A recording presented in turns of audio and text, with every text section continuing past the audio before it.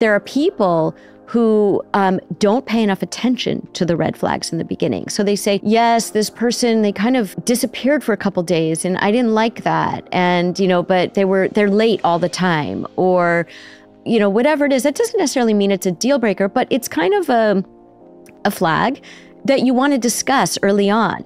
So what happens is, if you don't discuss it, is a person will say, after they're in a relationship and they've been dating for several months and they're moving along, and the person says, I can't stand it when you're late every time. And he says, why is this a problem? I've always been late. Why is this a problem now?